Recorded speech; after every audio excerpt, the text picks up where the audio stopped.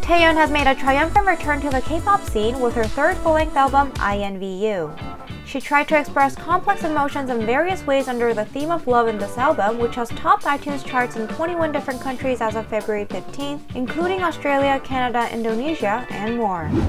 Jungkook and SUGA's original soundtrack for 7th-Age Chaco, Stay Alive, is continuing to break records on global streaming charts. It achieved 10 million streams on Spotify Global in just 3 days, becoming the fastest song by a Korean soloist to reach the milestone.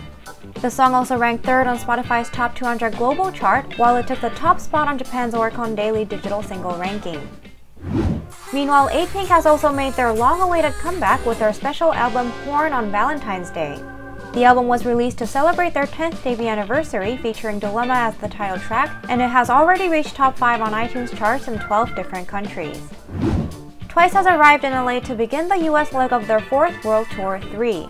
The US tour will kick off in LA on the 15th before moving on to Oakland, Dallas, Atlanta, and New York. However, all US promotions such as meet and greets have been cancelled due to COVID-19. In more exciting news, EXO's leader Suho is back from the military. Suho posted a heartfelt letter to his fans on Instagram after being discharged from the military on February 14th. Sharing how much he had missed his fans, he also revealed that he was preparing a special gift.